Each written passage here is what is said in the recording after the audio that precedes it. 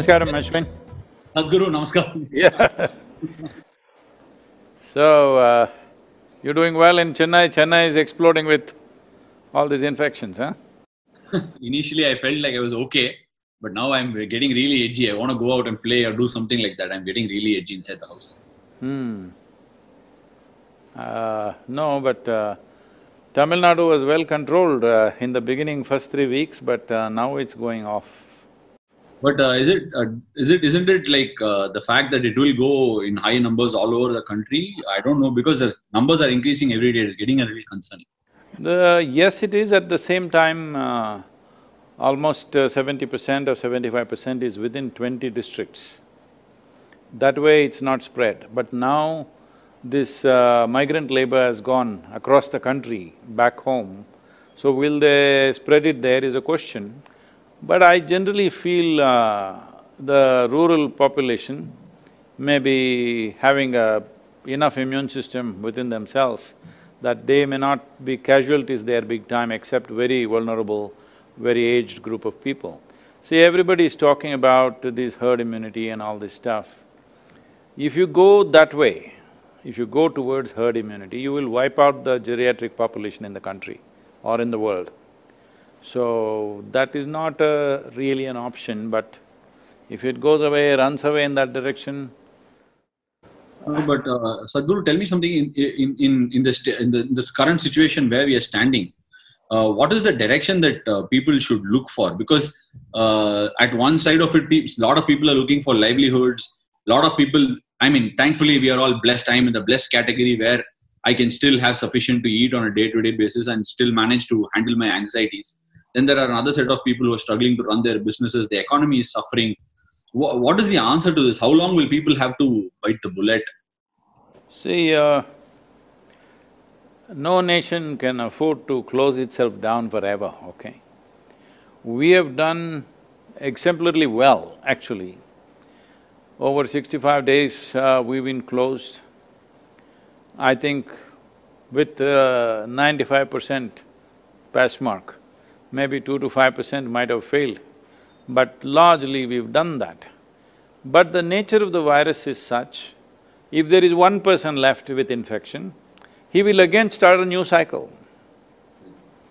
That's how it is, because even if you have been infected once and you come out negative later, still you're vulnerable to infection. That is what we are seeing. So having said that, it is… unfortunately, maybe in the end we only have to think of herd immunity, but that will be a terrible thing because our parents, grandparents will all get wiped out. That's what it means. So, there is… see, there is no clear voice from the scientific community anywhere in the world to say this is the nature of this virus, we can do this. There is no clear voice about that because nobody has figured out what exactly it is. There is still debates going on. I was talking to, this Global Doctors Association, and they are saying every day they are publishing now, writing 128 papers per day is being done, thousands of papers. Every day somebody is discovering something new about the virus and they're writing on it, 128 per day average is happening. So, that means we are that confused, all right? So, without a clear perception that this is the nature of the virus, this is how it'll behave, even if we don't find a vaccine, at least if we have a proper, treatment protocol, we can feel comfortable. Right now, there is no treatment protocol. Somebody says take hydrochloroquine, somebody says take that Ebola drug, somebody says take the HIV drug, somebody says drink Lysol. It's like variety of things. Well, we are giving Nilavembu to everybody. We just we're shooting in the dark, literally. Only thing we can do is strengthening the immune system. For this we have protocols, which is what we are doing, and we are trying to mass, implement it as far as possible. Some simple yogic practice, little bit of care about what you eat, and a few other Ayurvedic and Siddha concoctions which will boost the immune system. This got nothing to do with the virus. something to do with us. With the ability to fight. Sadhguru, just one more question I've been wanting to ask, and I seem to find it very difficult to get answers very clearly. You can ask me any question, don't throw me carom ball and all, I'll hit it for a 6, be careful. No, I'll come to your cricket abilities very soon, Sadhguru, because I've seen you play all sport. I want to understand, what are you? Are you a bowler or a batsman, Sadhguru? I was an all-rounder in the school, but once I got to college, I got more involved with field hockey and kind of dropped my cricket. Okay, but did you find cricket exciting or hockey was a better sport? Hockey was more exciting because you were always on your feet and doing something. Cricket today, the way you guys are playing, whatever 2020, all of you are on the edge. But otherwise, those days, if they put you on the boundary, you just stand there for 20–30 minutes doing nothing in the sun, okay? So, it was not my cup of tea. Sadhguru, the question I wanted to ask was, in general, over the last… I've lived for 30 years, so in the 30 years, whatever has been struck, a massive earthquake in Christchurch, a tsunami in the borders, Indonesia, India, all these borders, for everything that has sort of been very emergency, we have found a mechanism to deal with it, right? At least, if not then and there, we've had a tsunami alert system, an earthquake, a resistant building mechanism, alerting people. All these things are always come about, and we boast ourselves as a very modern tech. We're very, very advanced in terms of technology. How did we not see this coming? And like literally you said, 3–4 months, and most people are not able to come up with an answer. Isn't that scary? Subscribe now and press the bell icon. Never miss an update. Well, see, whenever major events happen, we find answers with tsunami after the tsunami is over, all right? So next time, will it work the same way? We don't know. But natural calamities, there is a history of thousands of years of memory and history and experience of it. Even though we are surprised sometimes, we still know what it is because it hits you at a certain time and it's over. If a tsunami happened, 10,000 people died, that's it. It's not going to come every day and kill you, that's a different kind of thing. So, earthquakes have happened in Gujarat and all, it killed nearly, I don't know, from 100,000 people, I think. So, but it's a one-time thing. Only thing is, it also destroys your property. This leaves your property, just cleans you up, all right? This is a different kind of thing. This is the nature of virus. In the last 50 years' time, of the 335 diseases, nearly 70% are zootonic. That means they've come from the animals, either bacteria or virus. So this particular virus is not a deadly killer. That is the advantage and that is a big disadvantage. See, when the influenza and other things happened, what is called the Spanish flu today, it just killed everybody. When the plague came, it just wipes out a whole village. So, the response to that was different. Here, the problem is most of them are asymptomatic. Nearly 80% are asymptomatic and they're going all over the place spreading. There's no sign of any illness. So it's like you're sitting, you and me could be carrying it and we don't know because it doesn't show any signs. That is the biggest problem, and it is largely aiming only at vulnerable population. It is not going for the general population. Below 1 year of age, infants, and over 65, 70 years, and in between for some reason if their immune systems are not strong enough, or if the exposure is too heavy, like medical personnel are dying, police are, unfortunately it's taking a toll, that is because of the level of exposure. So having said that, why we don't have an answer is, definitely there is something strange about this, but at the same time, at any time when we had these epidemics and pandemics, especially the virus attacks that we've had, we never figured it out, it just went away by itself. Because virus doesn't see you as an enemy, it is seeing you as a habitat. So it is not interested in killing you. Probably in a few months, it will learn the nature of or the strength of the human system and adjust itself. Kind of mutate itself to a lower level of intensity where it can live with us. Right now in our bodies, millions and millions of, viruses and bacteria are living with us right now. For example, tuberculosis for example, if you take it, right now India has set a goal by 2025 we'll get rid of tuberculosis. The basic test that is done for tuberculosis around the world is called Mantoux test. If you and me go for a test, any Indian goes for a test, we will all show positive. We all have tuberculosis bacilli, but we don't have the disease. But all Indians have it. So, the tuberculosis bacilli, we want to eliminate by 2025, but they're all living with us and we have no issue, most of us. Only if its concentration goes to a certain point, it becomes a disease. Otherwise, almost all Indians carry this quite normally. If the same level of bacilli happens to, let's say, an American or a European person, they will fall sick. We are not falling sick because we have lived with that for so long. So that is what we are looking for as a solution, that's what herd immunity means, that at some point we may get used to the virus. But before that, how many lives will it take? This is not a decision that you make, it may go that way, unfortunately. Okay, an interesting question I've been wanting to ask you for a long time, Sadhguru. This thing where you speak about Ramayana, Mahabharata and all our so-called mythology now, everybody has a different connotation to whether it happened or didn't happen. No, that argument is only in Chennai. Whether it happened or not. These are beliefs, I do not want to get into it, but you said something very interesting when it came to all these epics or mythologies, however you seem to believe. You said there is so much to learn rather than testing the authenticity of whether it happened or not happened. Right. Do we have anything tracing back to those times in order to deal with such a situation that we are in right now? See, the advantage that those times had was the concentration of population has never been like this, okay? So if it did happen, let us say it happened in Ayodhya, it would not come to Chennai for sure. Only Rama came, he should have brought, but 14 days quarantine would have happened by the time he walked down. I mean, he walked through the Ram Setu dam the thing as well, so it must have gone there as well, not a problem. No, by the time he walked from Ayodhya to Tamil Nadu border, more than 14 days, so quarantine was over.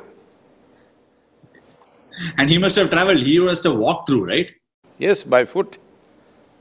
So it would have taken months, so by then it was over. It's because of air travel. It is essentially because of air travel, so quickly it's across the world. Right. In fact, I felt like I came into India from New Zealand in March when the virus was actually hitting through the, Singapore and the Chinese region and going into America and all that. At that point of time, it didn't feel like, I mean, all of us were sitting inside the zone of saying, you know what, it will not happen in India. There is so much heat, there is so much, in fact, rightly put, so much ignorance amongst the people. Sometimes we shut our eyes inside a closed room and believe there is nothing happening wrong. Even today, I was talking to a couple of my cricketing colleagues and they happened to say, it's become normal. We have to deal with it like cold and fever. We are not yet there, right? No. See, young people may deal with it just as cold and fever. That too if they're, if they have a sturdy constitution. But that's not how it is. People are just falling dead all over the place. When nearly 500,000 people have died, you can't say it's cold and fever. But at the same time, every year, influenza in America kills 50,000–60,000 people, like this. But this is not going to pass like that virus. This can continue and come back in waves and waves. It is possible, but we still don't know. I have a gut feeling in India, by mid-September, towards the end of September, it will be largely gone and our economic activity will be back to normal. It may not be where it was a few months ago, but in terms of activity, it will be back. But I have no data, not an iota of data to support my gut feeling. There's no data. Now, gut feeling is the best feeling that we all can have in terms of reassurance. But just on another note, Sadhguru, I saw some article and some video where I'm sure you're aware of Leonardo DiCaprio, who's doing a lot of things with regards to climate change. He had put out a tweet and an Instagram post saying a lot of people who have been affected by pollution over the years are tending to receive this virus in a very, very, detrimental fashion. Is this virus in any way relation of what we have done? You said there is something funny about it. Any relation to what we have done to the environment and how we have, just polluted and populated it all over the place? Is it our doing? Population is definitely our doing. Pollution is also our doing. All right, is there any doubt about it? No. Anything other than that, environmentally, how we have, not respected nature over the years? See, right now, one of the major reasons why people are dying because of the virus is hypoxia. That means not enough oxygen in the system, so lungs collapse after some time, whatever happens, other systems fail. In a way, if you're living in an Indian city, or let's say any big city, particularly Indian cities, in many ways you are heading towards hypoxia if you just travel on the, let's say Chennai, Mumbai, Bangalore roads for 1 or 2 hours every day, in open, suppose your car is not air-conditioned and you're open, like on a two-wheeler or you're just walking, then definitely the oxygen levels in your blood will be lower than what it should be. So definitely you are moving into that vulnerable population region. Maybe not necessarily, but you're in the direction at least, for sure.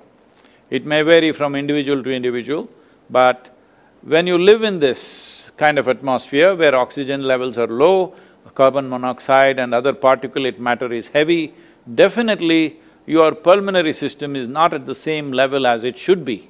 So you are becoming a vulnerable population. Even now you're seeing almost 70% of the cases are just in 5-6 cities in the country probably, about 10 to 12 cities maximum. Rest of the country doesn't have it, the rural population doesn't really have it. And one more thing that I've constantly been telling in the ashram, everybody is practicing right now is to stay in touch with the earth. If you stay in touch with the earth, your immune system is always many times stronger than other people. So this is one of the treatments we do for all the patients who come. I must tell you this situation.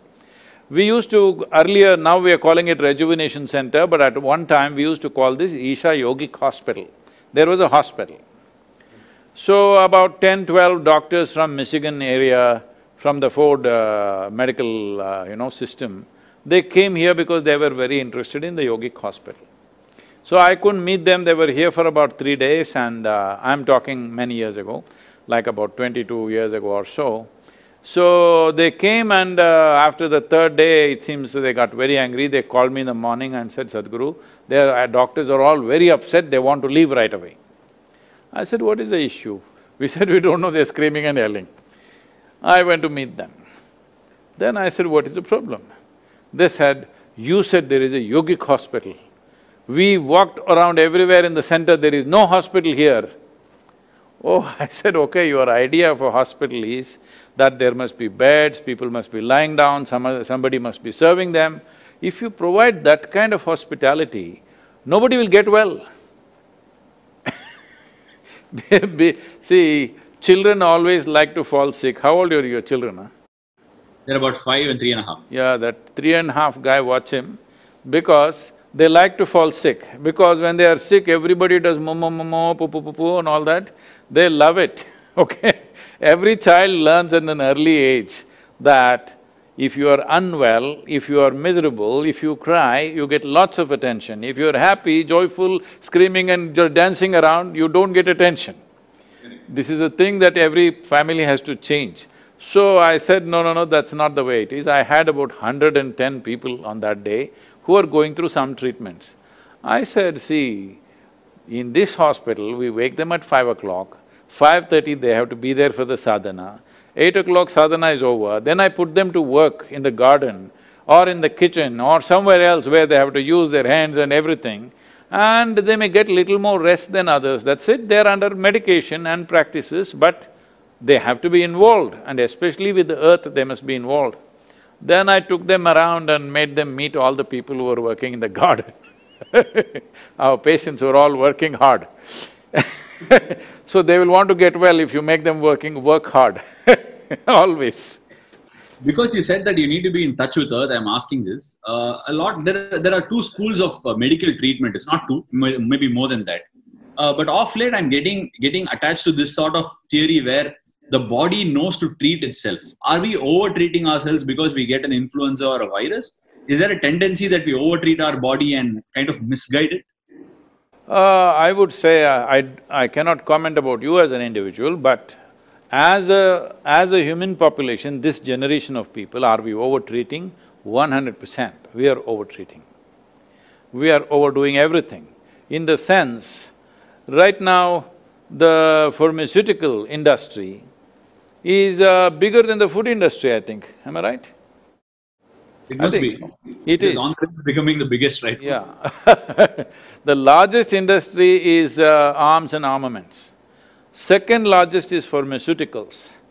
The third one is alcohol and tobacco and these things put together. So one is a clear death, another takes you towards it, another pretends to get you back. Having said that, I am not trying to discount the impact of modern medicine. You and me are alive today, probably only because of modern medicine. Otherwise, small things could have killed us. Average life expectancy of an Indian was 28 years in 1947. Today it is 73 or 74, which is a significant achievement for the nation. But that's not happened without vaccines and things like that. Otherwise, anything, smallpox, this, that could have killed us. So, our life, we owe it to modern medicine, there's no question.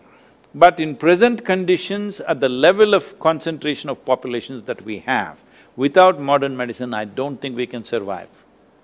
Without pharmaceuticals, you cannot survive. There was a time when people lived in nature, there was substantial space for every human being, then it was possible to just eat some leaves or eat some fruit or just fast for 2 days and get well, all this. Even now you can do if you're maintaining your lifestyle like that. But every day you're out in the town, meeting 1,000 people and mixing with people, then if something catches up, then you better take some medicine, otherwise it'll be risky. Sadhguru, another important thing as far as I was concerned, I was very enamored by the whole thing of cauvery-calling, right? And you explained in detail about what cauvery-calling is and how much of deforestation has happened, and we need to reforest them to get the land back. Water needs to be… the land needs to have the ability to hold the water on and all that sort of stuff. How far are we in the zone of rehabilitating? I know it's a long-term process, but how much have we made strides, Sadhguru? See, the significant thing is the Karnataka government announced subsidy for the farmer. For every tree, 125 rupees subsidy has been allotted. Not only that, for somebody who encourages somebody to plant a tree, he gets 5 rupees. Suppose you are the farmer, I make you plant 100 trees, now I get 500 rupees for this. So now we are training youth to be agents of change. So they can take this up like a part-time profession, that they meet the farmers in the local areas, because they know each other, they're related largely, they can talk to them and encourage them and may facilitate this stuff because… Subscribe now and press the bell icon. Never miss an update.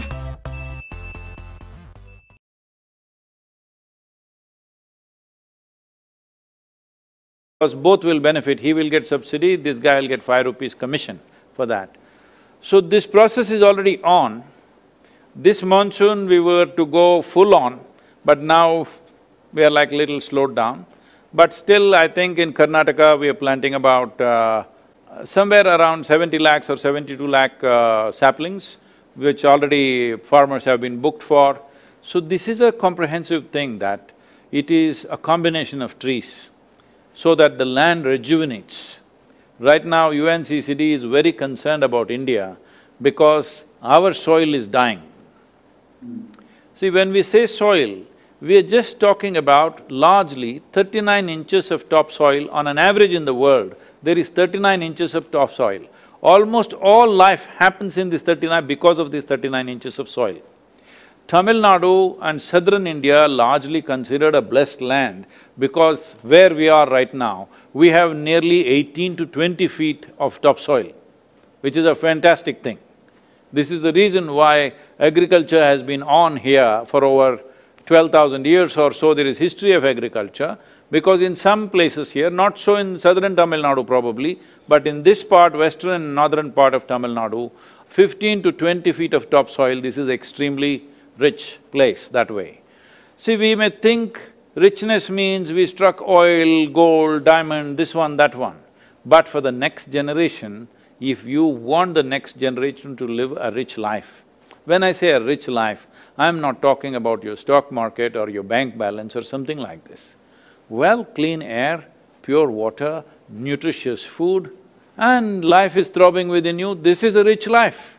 Rest of it is just, accessories to life. The real life is in this, how wonderfully a man can function, a human being can function, simply depends upon how pure is the air, how clean is the water, how nutritious is the food that you consume. If there is no strength in the soil, right now nearly 42% of Tamil Nadu soil has been declared as fallow.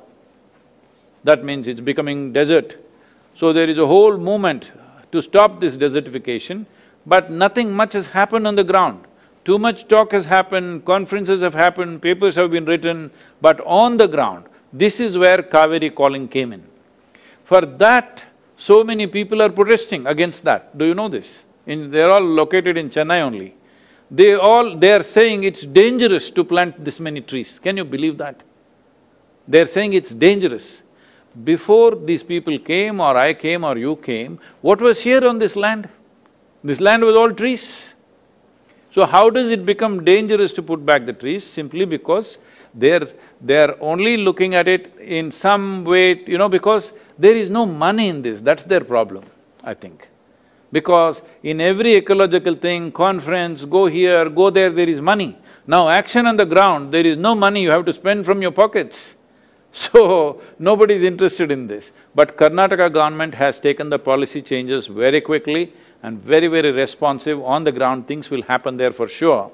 It should have happened much larger. We were preparing for a very big during the monsoon, but now we've kind of toned it down a little bit because we don't know when it'll become safe for our volunteers to go village to village, meet people, do these things. We are not sure about that yet. It doesn't look like monsoon is about to start, already pre-monsoon showers are coming here. So anytime monsoon will start pouring within the next week's time. So we are still not ready because we don't want to send young people out there and suppose somebody, these are all dedicated people, we don't want to kill them, they're willing to give their lives, that doesn't mean we can take their lives, all right?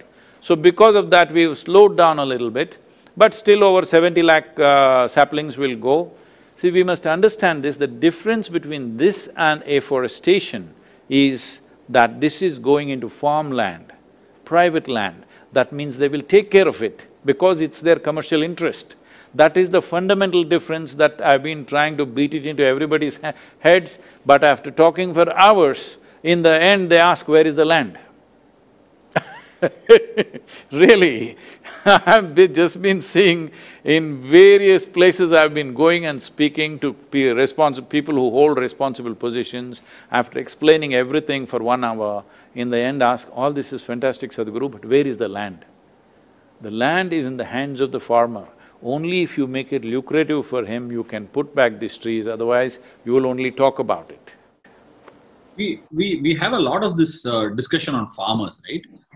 Every year, pre-monsoon, post-monsoon, we hear small stories of farmers committing suicides, farmers struggling to pay off the debts. All these things are a regular feature. But aren't these people that are the ones that are putting food on our plate? Should we, like, for example, say like an engineering or a medicine, where we, put children into it, promote the industry and make it a bigger industry? Is it time for us all to invest and say our children must feel agriculture is attractive? Has the time come really? 100% that needs to happen. If that doesn't happen, there's no food security for this country. Right now, we've taken some kind of rudimentary surveys. What I see is, not even 2% of the farm community want their children to go into farming. That is what it is. So in another 25 years, when this generation passes, who will grow food for you? Right now in this country, there are nearly 65% of the population who know how to conduct this magic of turning mud into food. Not a simple thing. But you're a engineering graduate, isn't it? I'll tell you, you come here, I'll give you 10 acres of good land, very fertile land. Grow 10 varieties of crops and show me, you will see it'll be a total failure. Even if you are an MSc in agriculture, still you will be a failure, generally, except a very few who come from that community, who know how to do this. Because because the farmer looks illiterate, people think it's some silly thing to do. It is not, it is a very complex and very time-sensitive operations, the way it is done, the farming. Because the guy looks undernourished and badly dressed, we think it's something not important. You and me are eating only because of him. And it's not a small achievement, one of the greatest achievements of this nation is, we are managing to provide food for 1.4 billion people without any major imports of food. There's no any major import of food, actually, we're exporting a little bit, a few small things are coming in. But generally, we are able to provide. See, even in a situation like this, right now this virus situation, even now, during this pandemic, we have enough food. How to reach that person who has no money is another problem, but we have food in the country. Suppose you don't have food in the country, then that disaster is totally of a different nature. So farmer has done a fantastic job with no great technology, no great science, just with traditional knowledge. The only problem that he is facing, why you're seeing these suicides and other things is, one thing is, there is no power of scale over generations, because we have history of thousands of years of agricultural history, over generations it's become smaller and smaller and smaller.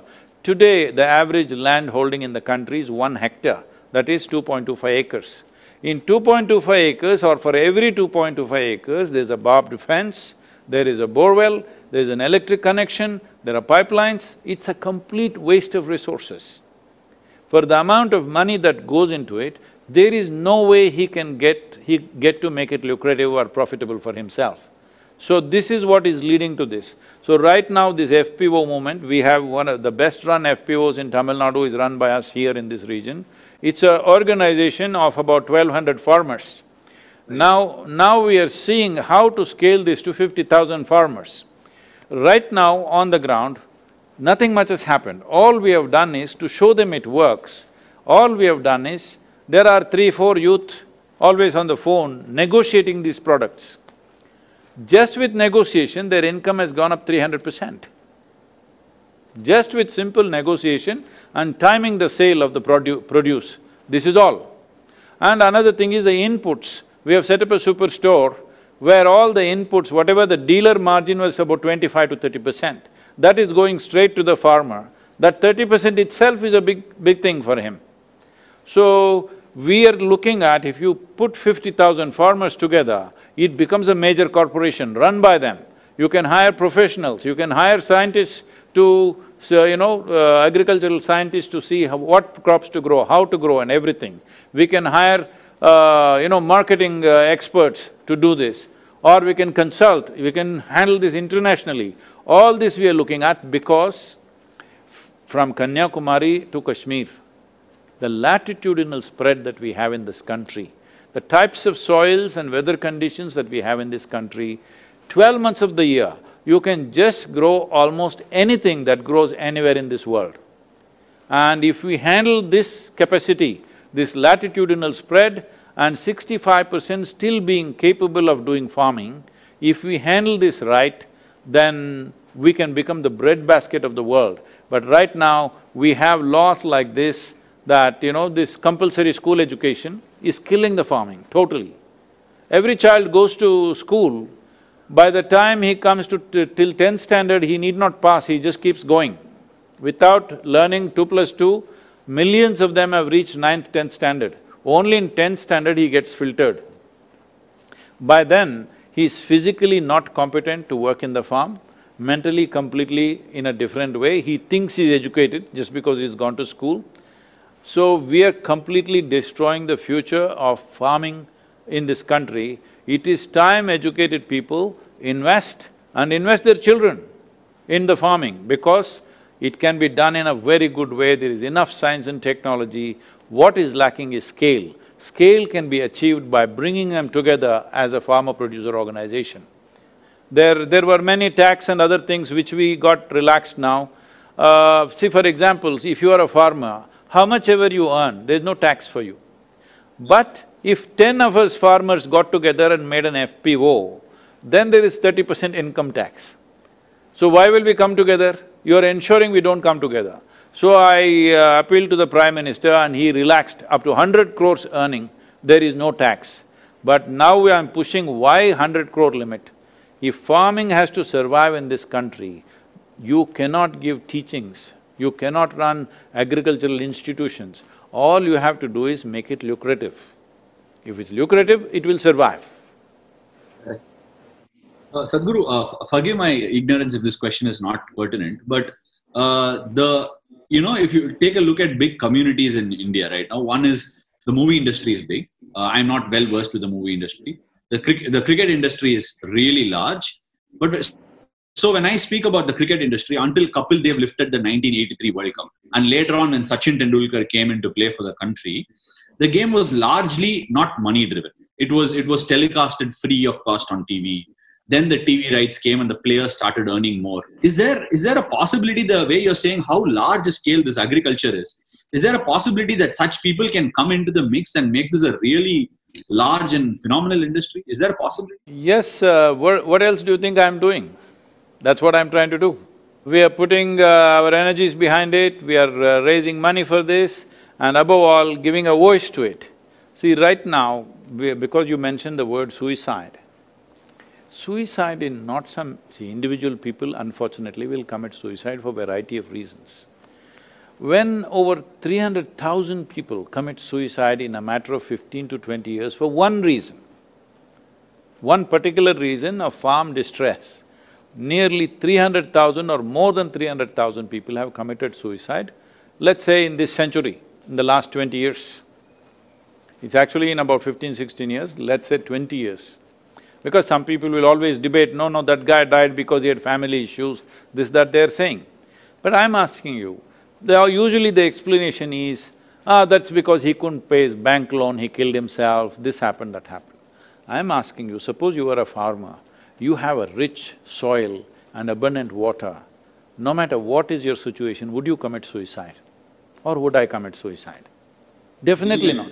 Right now, the distress is the soil is so poor.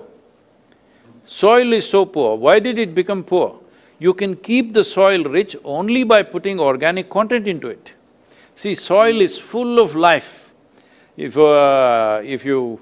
I don't know if you've been in a rainforest or, in southern India itself, in Western Ghats, if you go inside the forest, just pick it up like this, you will see it's bursting with life, the soil. That's how it should be. But right now it is plowed and left open for 8–9 months. It's really dead. First 9–10 inches, 12 inches where the crop goes is completely dead. Whenever you fly from Chennai to Delhi, now you're in the Delhi team, I heard, so you have to fly Chennai to Delhi, every 5 minutes look out of the window. You will see India looks like a brown desert, except a few green patches here and there. Most of it is a brown desert because these are all agricultural lands. When there is no crop, they're just plowed and left open to kill the soil. So this kind of practices we have come to because we saw Europeans doing massive, industry like farming. But now they've all changed, but we didn't change. We are still doing the same thing. It is very important. See, suppose you grow 1 ton of, let's say, sugarcane or paddy or whatever from the soil, what you have taken out is 1 ton of topsoil, isn't it? Yeah. You have to put it back. How can you put it back? The only way is leaves from the trees or animal waste. Trees are gone long time ago. In Cauvery basin, 87% of the tree cover has been removed in the last 70 years. And animals are all traveling abroad. There are no animals on the farm. People think tractor will do it, tractor will plow it, but tractor will not enrich the soil as animals would. Animals would work also and enrich the soil also. But now they're all gone, people thought they're useless, and we are thinking just by putting salts, everything will be okay. For all those people who don't understand what I'm saying, in our meal, in southern Indian meal, without salt we are not eating any food. Little bit of salt and so many other things. Instead of that, make it 90% salt and 10% whatever else you want to eat. One meal if you eat like that, you will understand what you are doing to this soil and to this country. Okay. Thank you, Sadhguru. Anything else? Anything else, Sadhguru? Well, the sport in the world may not be the same for next 12 months probably. There are no spectators, so there is no big excitement and stuff like that. But I think this is a time we should learn to live with, because there is no point risking those people who are vulnerable. Risking their lives is not our business. Because I am not vulnerable, I will go and do whatever I want to do, is not a human way of doing things. We have to respect that. And we must make sure that the casualties are minimum. And at the same time, we must focus on putting this nation back on the track, whether it's economy or sport or culture, everything should come back as quickly as possible. We can't just be locked up forever, but in a very responsible and conscious way. Thank you, Sadhguru. It's been a pleasure, it's been a dream for me to do this. Thank you for honoring. Thank you so much. Namaskaram. Thank you very much. All the best for you for whatever match is coming up. Thank you, Sadhguru. Namaskaram.